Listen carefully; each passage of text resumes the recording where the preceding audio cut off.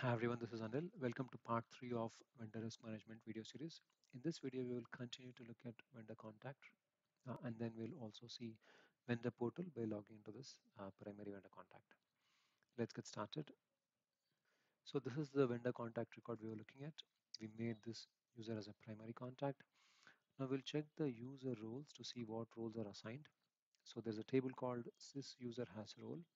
So if you type user roles in the application navigator, then you will get this module called user roles where you can navigate to the user roles. And I have filtered it based on this user called Shruti. And you can see that there are two roles which are assigned. One is SNC underscore external, and there is vendor underscore contact. SNC underscore external indicates that this is an external user, and then vendor contact is a role which is given to this user. So which also means that this is a external users versus the internal users, right?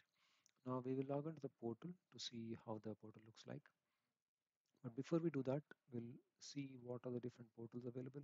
So for that, we'll type portals here and then go to portals, which will open up this page. And here there's a portal called vendor portal scoped, and the URL suffix is S, which stands for scoped VDP vendor portal, scoped vendor portal. And it has a theme called vendor theme scoped. So now it is called vendor portal scoped because in the previous version of VRM, there is a different portal which is called VDP, which is vendor portal. That is where it is called SVDP, which is a scoped vendor portal. Now this is how this portal looks like. If you see here, it says good day to that user who is logged in. In this case, it is Shriti. And then with the vendor risk portal, you can review and complete assessments, risks, and tasks. That's what you can do in this portal. And you can see there are three tabs: assessments, issues, tasks. The page on which we are on is svdp underscore home. This is the home page. And then you have assessment summary, you have my company, the primary contact of the company, and engagements if there are any. And then assessment summary, you have there are two tabs. One is my activities and all activities. Here you can see assessments overdue due soon, issues overdue due soon, tasks overdue due soon, right? So this information is available through all these portal widgets. And now you can see that there are, like, what are the primary contacts that are selected for this vendor. And then if you click on assessments tab, it will take you to a page called svdp underscore assessment underscore list, which will give you all the assessments for this which are accessible to this user. And then if you click on issues, it will take you to a page called svdp underscore task underscore list with a parameter called t is equal to I.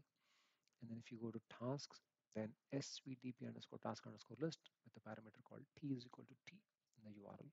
Then you have FAQs. The page is svdp underscore FAQ, which will take you to vendor portal FAQs.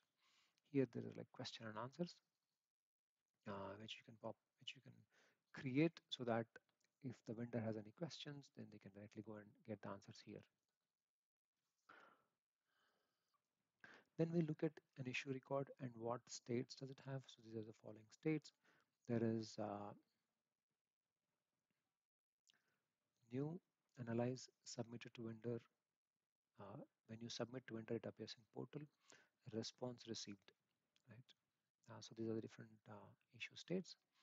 And similarly, like on a vendor assessment, these are the different states. So it starts with draft. Then we have already seen this, but basically at each of the state, different actions happen. Right? But yeah, so this is a vendor assessment. This is the issue states, and we will look at the issue record and subsequent sections in the next video. So that's the scope of the video. We'll do a quick recap. We have seen a vendor contact record, what roles are assigned to the vendor contact. We have impersonated as a vendor contact, and we have logged into the vendor portal. And then we have also covered issue states at a high level, which will continue in the next videos. Thank you. Thank you for watching. This is Anil.